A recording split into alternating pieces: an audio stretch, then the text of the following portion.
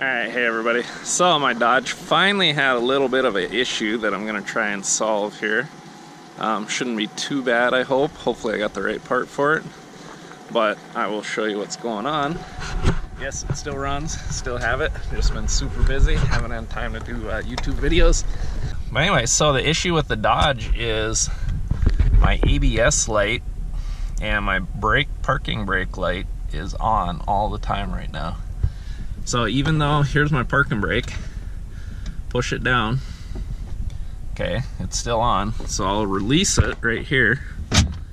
That's parking brake release, and my parking brake light still shows that it's on. Watch my speedometer. So I'm moving and going, and even though I'm going, my speedometer shows that I'm not going. So I'm going, then there it picks up. And after that, it works normally. So if I speed up more, then it's fine, then it works. But if I slow down to under 10 miles an hour, so let's slow way down here. I'm still moving, slow down. There it says I'm stopped. But I will show you guys what the issue is and how to fix it. It's not a big deal. It may seem like a big deal when you're driving like this. It may seem like a big deal, but it's actually a pretty easy fix. You can get the part on Amazon for under 20 bucks. Local auto stores, they'll probably want about $32 to $40 for it, somewhere in there, depending on where you buy it from. So, all right. Let's go get, I'll show you what the issue is. This is on the back axle here, which I need to recover in some of that rubberized lining here eventually. But the issue is on top of your back axle, there's a sensor right up here. It goes down into your axle. Anyway, that is called your ABS speed sensor, I believe. The proper name, ABS speed sensor, and that is what's causing the issue. Sometimes they go bad, sometimes they fail, so we need to take this bugger out of here and put in a new one. Okay, the proper one for my truck was the Dorman 970-024. Mine is a 2000 Dodge Ram, 1500 5.9 V8 4-wheel drive quad cab. So ABS sensor, as you can see right here. That's all it is. Alright, here it is here. Here's your speed sensor right here. This part goes down into your axle, mounts on top, plugs in. Should be pretty darn easy to swap out of there. So I'm going to work on changing it out, put this one in, and we'll see if that fixes the problem. So here's the speed sensor here. This little clip deal was stuck in the top of the bracket, which is holding in your wires. This harness plugs into the actual speed sensor right here. So you just unplug this. You'd unplug this by squeezing down on this little clip right here. Squeeze down in there and slide it out. So slide that out.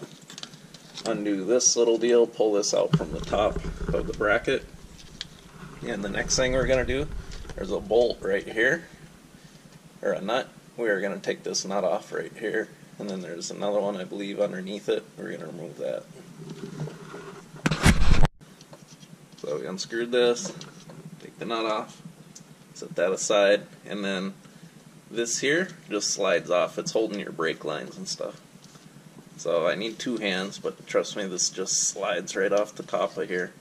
It's hard to do with just one hand, but just take this little bracket, lift up off the top of here. So just like that. And this rotates a little bit, so that just slides right off the top of there. And now we can work on getting this bottom one off of here. We'll loosen this up, and then we should be good to go to pull out this whole sensor deal, I hope. Loosen this up. It should pop right out.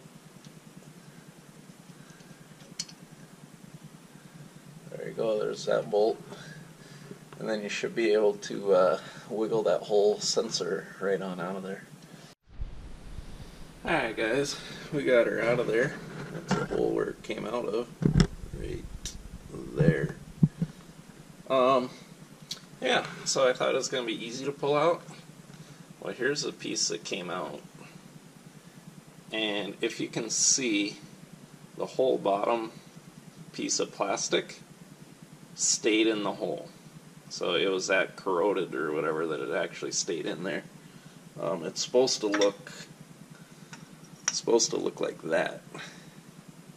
So that whole bottom piece of plastic was wedged in that frickin' hole. And I had a heck of a time getting it out. Here it is here. But I finally did. It was down in there. I used my pocket knife, tried scraping the inside edge to lift it up. Well, anyways, I finally got a needle nose pliers slid between the outside lip of it and the inside, and got a great big grip on it and pulled as hard as I could, and it finally popped out of there. Alright guys, so I just slid in the new sensor.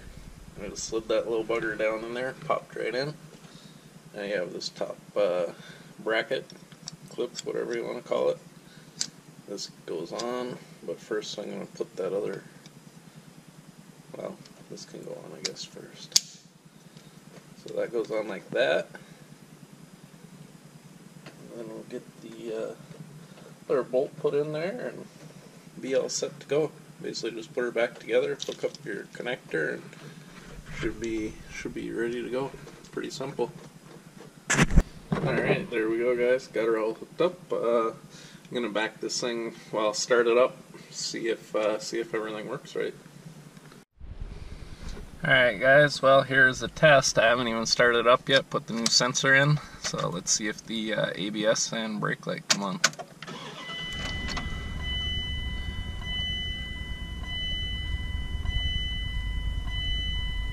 Ha ha ha! They're all out. Perfect. Perfect. Alright, as you can see, my speedometer works. There's no brake lights or anything else on, so I'm going to slow down here. Slow down right to a crawl. And you can see, okay, now I'm stopped. And now I'm going again. Nice and easy. Speedometer comes right on up.